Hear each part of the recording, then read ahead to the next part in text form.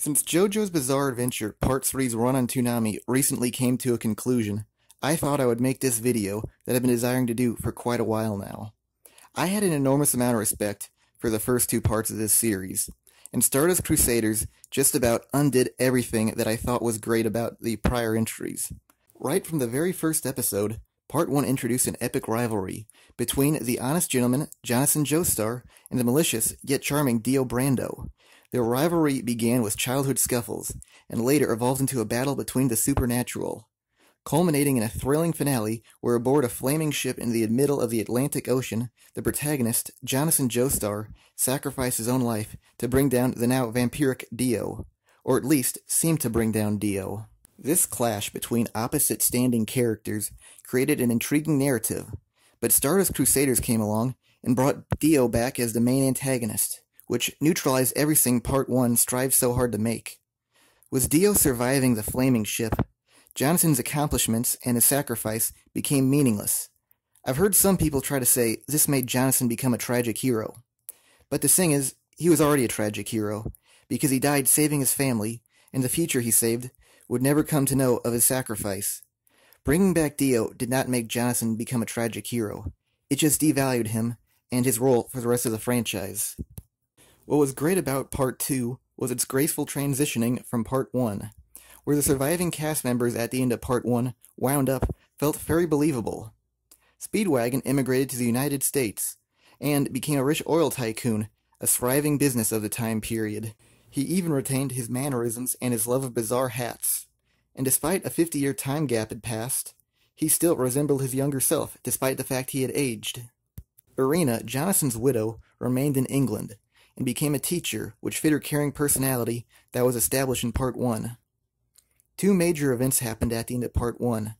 Irina announced she was pregnant with Jonathan's child, and that she managed to rescue an infant, who would later become an integral cast member of Part 2.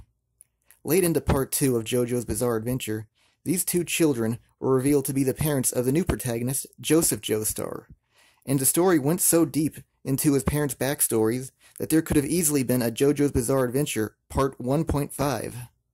Another important character from Part 2 was Caesar Zeppeli, who was the grandson of a major character from Part 1. The father of Caesar, who died between Parts 1 and 2, also got a brief backstory. Since the Joestars and the Zeppelis have a direct familial lineage to the characters of Part 1, the viewers of the show have an easy time comprehending how the characters from Part 1 and their descendants ended up the way they were. The problem with the transitioning from Parts 2 to 3 was that there was not the same deep-rooted connections to the past as there were with Parts 1 to 2, and many of the transitionings were not properly explained, and were left up to the assumptions of the viewer rather than being told through storytelling like in Part 2. Part 3, also referred to as Stardust Crusaders, really only had two characters that were present that could connect the story to the past, and they are Joseph Joestar and his wife Susie Q, and neither character looked or really felt like their past selves, which was more than just a change of art style. Joseph Joestar's physical appearance actually looked much different than he was in Part 2, and it was more than just aging. His facial structure, particularly around the cheeks, were radically different than they were in the past, and considering the fact that he now sported a beard and a completely different style of clothing, almost made him look more of like a new character rather than a returning character.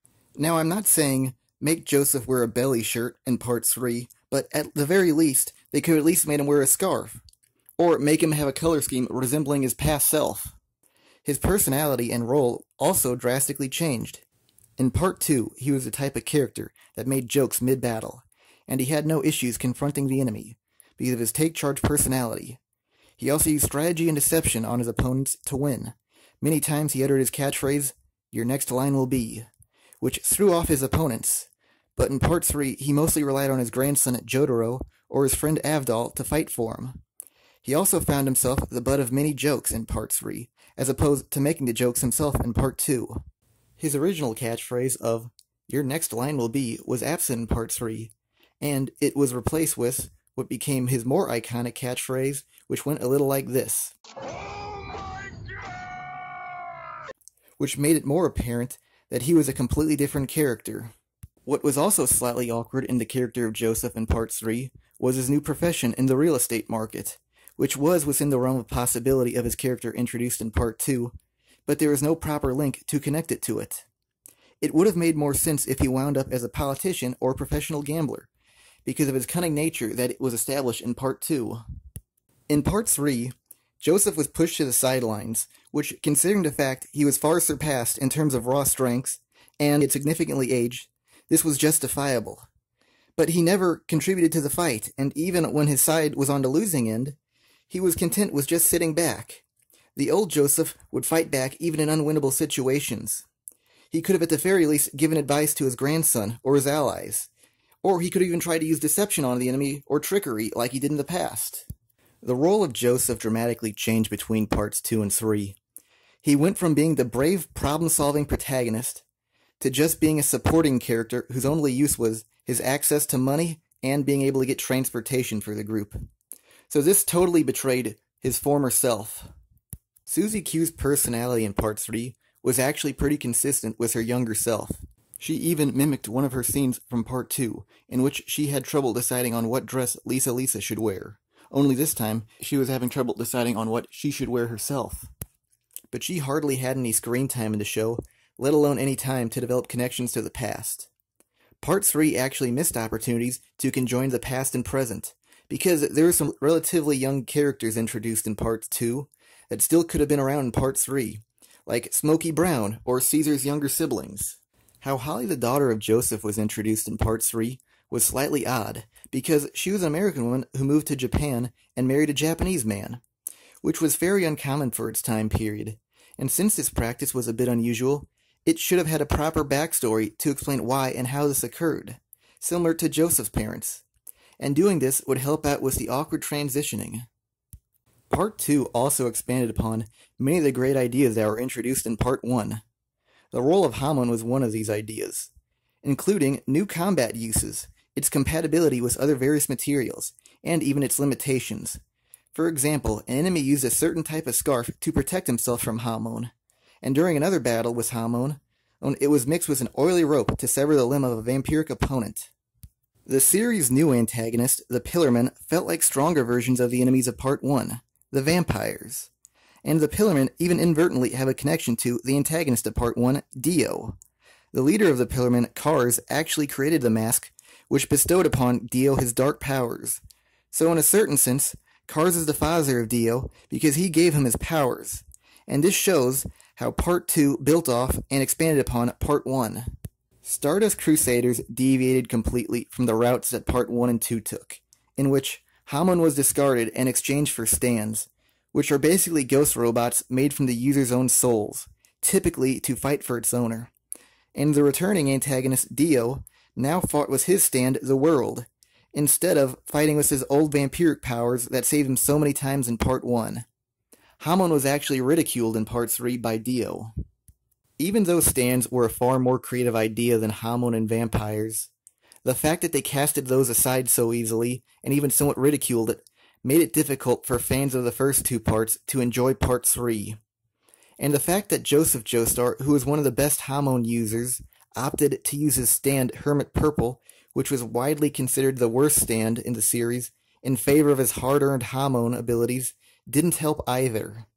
Part 3 introduced the Joestar birthmark, which became an integral symbol in the future of the series.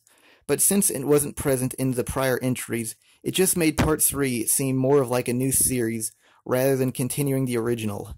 To the 2012's anime's credit, it did include the birthmark in a few scenes. What also made Part 3 seem more of like an entirely new series rather than a continuation of the original was the fact that Jotaro's last name was Kujo, unlike the previous protagonists whose last names were Joestar. Plus, since Joe is at the end of the last name of Kujo, the nickname JoJo didn't work as well with him. So, coupled with the fact that he lacks Hamon and is from an entirely different continent than his predecessors, this makes him feel like he is not directly from the Joestar lineage, as the story intends to. One thing about Part 3 that was drastically different than its previous entries, and even its future entries for that matter, was its episodic nature. Because the cast was larger in Part 3, most of the characters didn't really serve a purpose in the long run. Like, if you miss an episode or a chapter in Part 3, It's no big deal, but if you miss one single chapter in part 1 or 2, you'll have a much more difficult time understanding what is going on. One of the problems with being episodic was having continuity errors, typically involving injuries, and character development feeling fraudulent. The characters of Part 3 feel like they're companions because of circumstance rather than actually liking each other. And at the end of the story, they almost randomly act like they're the best of friends, despite Parts 1 and 2 combined possessing fewer episodes than Part 3. Part 1 and 2 still feel like they are building relationships. The first 2 parts had the main characters undergo harsh training, which not only sharpened their battle skills, but also made the characters bond through mutual experiences. Whereas Part 3 was written in a manner where training was not required, the characters of Part 3 missed out on the bonding experiences that the characters from the previous entries had. Another issue concerning the episodic nature of Part 3 was the fact that characters unlocked abilities for no apparent reason, which was honestly just bad writing, and it made it feel like that there was no underlying plan all along. But in Parts 1 and 2, I previously mentioned how the characters had to undergo training sequences, so when the characters of Part 1 and 2 unlocked new abilities, it made sense since they had undergone training. One of the greatest elements of the first 2 parts was how the setting established a time period and its location. Part 1 was set in England during the late 1880s, and the mannerisms and the art style really made it feel like the late 1880s. Jonathan's chivalrous behavior was the encouraged attitude of the time, which further cemented the realism of the setting's era. Even through minor details, like the type of outfits people wore and the type of weapons that were used, supplemented the believability of the setting. The real-world serial killer Jack the Ripper of London was also present in this arc, and he actually committed murders during the exact same year this story was meant to take place in. So his inclusion to the story gave a real-world link to the late 1880s of London. Part 2 was actually superior with establishing the setting than Part 1, because it used more real-world event markers like race relations through the character of Smokey, Nazis, Joseph using a Tommy gun, and even the vehicles on the road. All of these were synonymous with the late 1930s of the world. Part 2 even used more landmarks to help establish the location, such as the Mouse of Truce in Italy, and much of the show took place in instantly recognizable locations such as New York City and Venice, and by using these iconic cities, the setting always felt believable to the audience. I felt that JoJo's Bizarre Adventure Part 3 failed to use the setting to the same degree as the prior entries. For example, since Part 3 was traveling from Japan to Egypt, the majority of the places they visited were not as instantly recognizable as the locations used in Part 2. The only place that felt very recognizable was Japan in the very first few episodes, which was mainly because the cast was visiting Jotaro's authentic Japanese house, and because many of the characters wore school uniforms unique to Japan. Even in a more instantly recognizable city like Hong Kong, Part 3 never really captured the image of Hong Kong, and the fact that they fought Polnareff, a Frenchman there, didn't really help it establish the Hong Kong vibe either. Also, Part 3 did not feel like as much of a period piece as the first 2 parts, mainly due to much of the story taking place in deserts or in impoverished villages, and both of those ideas clash with the common perception of the 80s.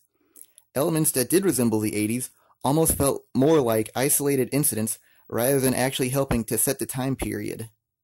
For example, the character of Steely Dan, or in the dub's case, Dan of Steel, dressed a typical 80s fashion, but because the people around him wore clothes meant to survive the harsh climate of the desert, it just felt like Dan's gimmick rather than him representing the trends of the time. Part 3 felt more relatable to modern times, actually, rather than the 80s, probably because this was the only portion of the original franchise that was set in the same year as it was being written. Parts 1 and 2 were set decades earlier, and Parts 4 through 6 were set years in the future. So the fact that this was set in the same year as it was being written contributes to the fact that it didn't feel like a period piece. So to categorize the issues with Part 3, I would say that Part 3 radically altered the path that the first 2 took.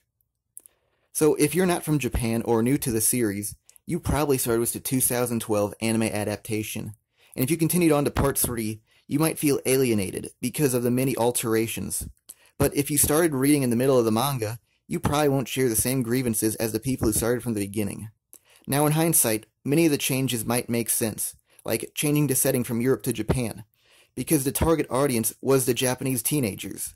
So making the main character Japanese would appeal more to the target audience. Now, upon reflection, I've actually compiled a few ways to better connect Part 3 to the past, and to better utilize the missed opportunities, without changing the story too much. And to begin, I would start off by making Jotaro be born and raised in East Berlin, rather than Japan. The first reason is that when many people think of the 80s, the Berlin Wall comes to mind. So making the Berlin Wall be part of the setting would give Part 3 more of an 80s vibe. Plus, the people of Berlin could actually have the fashion, culture, and trends of the 80s, unlike many of the Middle Eastern towns visited during Part 3. If Jotaro's mother moved to East Berlin, she could have had a much more rational backstory than if she moved to Japan, and her backstory could have gone something like this. A young and inexperienced college girl goes to college and comes out favoring the political situation in East Germany, which, if you know the era of the late 60s and early 70s, was quite common amongst most colleges. One thing that I gotta say about Part 3 that always rubbed me the wrong way is that Jotaro's mother moved to Japan to be with his father, but when she's ill, the father is never around. But if she moved to Berlin of her own free will and ended up in a relationship, it would not have felt as mean-spirited for the father not being there. On another note, much of the script could stay the same, or only have to be slightly modified to make sense. For example, Joseph didn't like his daughter marrying a Japanese man, but all you have to do to make it work, in my script, would be have him not liking the fact that his daughter married a communist, which would work well because Joseph's become a wealthy realtor. The main plot of Part 3 was traveling to Egypt from Japan, but if the plot was traveling to Egypt through Europe, that could help express the 80s better than traveling through Asia. This past could include instantly recognizable cities like Paris, Madrid, and Rome, which would allow more time to develop characters rather than having to constantly explain the new locations and the new unknown cities. They could also fight Polnareff in his home country of France rather than Hong Kong. The characters of Whole Horse could have been further developed if he was fought in Europe. If Whole Horse was fought in Europe, specifically Italy or Spain, he could have been rationalized to be a spaghetti western movie star, which would explain his attire. Just in case you don't know, spaghetti westerns are European cowboy movies primarily made by Italians and filmed in Spain. Dealing with characters in their home countries would have felt more believable and less awkward as opposed to fighting Europeans in East Asia. Along this route, Joseph might have been able to reminisce about the past, in places like Italy and Switzerland, which could have helped Part 3 feel like it belonged with the earlier established parts of JoJo's Bizarre Adventure. With this new route, Part 3 could still retain its sea battles and most of its desert fights. The sea battles could all take place in the ocean between southern Europe and North Africa, and much of the Arabian deserts, where the desert fights took place, could be substituted for the North African terrain. The character of Kakyoin could still be included in this story. Since he is still young and in school, he could be a foreign exchange student at Jotaro's high school. In the story, Kakyoin at an early age had trouble making friends, because his stand would often act strange around others, which caused people to perceive him in a negative light.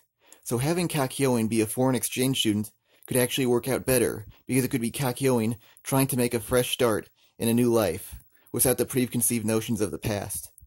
Plus, having him be a foreign exchange student could work into the favor of the transitioning into Part 4. Overall, all of these ideas would have provided a better transitioning from Part 2 into Part 3, and it would have expanded upon many of the great ideas introduced in Part 3. My next modification to Part 3 would be Joseph and Holly starting off without stands, or at least not possessing them at the very beginning of the story. The first thing that this would correct is that Joseph would be forced to rely more on Hamon, which would have prevented it from diminishing in value in Part 3. Maybe even Joseph could have later fought one of Dio's minions who possessed vampiric abilities. If Joseph started off without a stand, he could still go on to later gain a stand, which could show story progression and an underlying narrative for Part 3, rather than feeling so episodic. Making Joseph gain a stand in the middle of the story would also make Joseph feel more relevant as a character, instead of just being a supporting character. He could even use his newly acquired stand to fight in a manner more reminiscent of his fight against the Pillarmen. For example, he could combine Hermit Purple and Hamon to use a technique that resembled Wamu's Divine Sandstorm, which would make it feel more like Joseph learned from his experiences in Part 2. Now on to what I would do different with Holly. One thing about Holly's character in Part 3 that always felt goofy was the fact that she nearly died because she couldn't control her own stand, which would have been an okay idea if more characters were brought down by their own stands. But considering the fact that infants later in the series can use stands with absolutely no repercussions, This just made the idea completely fall apart.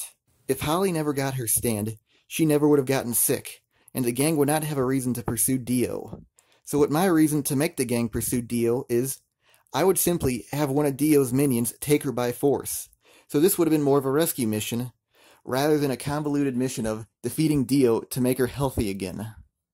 Now, you might be wondering why I would still let Jotaro possess his stand, but not his progenitors. Well, the way I would let him have his stand is by having him be the son of Dio, who would have already had a stand. This would indeed lessen the impact of some of the future entries of the series, but this trade-off would fix so many of the issues plaguing Part 3, such as how Jotaro randomly gained the ability to stop time, which, if Dio was indeed the father of Jotaro, could have easily been explained as being acquired hereditarily. It would also explain the many similarities between their two stands, Star Platinum and the World. Having Jotaro hereditarily inherit a stand would also make much more sense than randomly gaining a stand because an ancestor who no longer had any influence over the current generation's genetics gained a stand himself. Plus, the main goal of Dio in Part 1 was to infiltrate and destroy the Joestar family, which, if he managed to reproduce with Holly, Joseph's daughter, he would have successfully completed his own mission from Part 1, thus making Part 3 seem more of an expansion of the series, rather than an entirely new different story. In the manga, Jotaro's father was a traveling jazz musician, and it felt awkward that he prioritized his job over returning to his ailing wife during her time of need. But if Dio was the father, he could have just abandoned Holly after getting her pregnant, as an act of revenge against the Joestars, and there would not have been the awkward element of the absent father. And if Dio was the father, it would have made much more sense on why Holly would have been willing to be captured by Dio's minions. I was always a tad bit disappointed in the ending of Part 3, because Dio's body was just laid out in front of the sun and it got incinerated due to the fact that vampires are weak against sunlight, and it almost seemed casual. Now, if Dio was Jotaro's father, destroying Dio's body would not necessarily mean they beat Dio, because Jotaro's existence would mean that to a certain degree, Dio won, and the ending would have been much more complex and deep, and after that, nothing would have been the same. Jotaro would have killed his own father, Holly would see her son as the killer of the man she loved, and Joseph would see Jotaro as the son of the enemy of the family. Part 3 felt like it was made just so Dio could be brought back, rather than actually moving the story ahead. But with my ending, Part 3 would have had more of a purpose than its basis. There are also some minor alterations I would apply to Dio's character, primarily to make him closer to who he was in Part 1. First off, I would change who his henchmen were. Like how earlier I said one of his henchmen was Jack the Ripper in Part 1, so I think in Part 3, one of his henchmen should be the Zodiac Killer, which would keep up with his trend of having killers being his henchmen. The Zodiac murders ended around the same time Jotaro was born, so his disappearance could also coincide with Dio's reappearance. The Zodiac Killer's appearance would also help establish the time era that this story was supposed to take place in. Dio should have more vampiric henchmen, because it allowed Joseph more opportunities to use Hamon, which in turn would help make Joseph feel more relevant within the story, and it would give more reverence to Hamon. My previously mentioned ideas would alter the plot of Part 3, but not its story. I commonly find that most people praise Part 3 not for its characters or plot, but for its story, which was about a group of fighters' comedic adventures on their way to Egypt to stop an ancient evil. My alterations retain what was great about Part 3, but better utilize the missed opportunities and further improve upon the characters' motivations. To sum up my changes, I would say I changed the route, but not the destination. Thank you for watching this video. It took a lot longer than I originally anticipated. If you thought my ideas were creative, or if you have any better ideas, feel free to comment below. If you're curious about more of my videos, my next video will be about my least favorite arc in One Piece. Thanks for watching.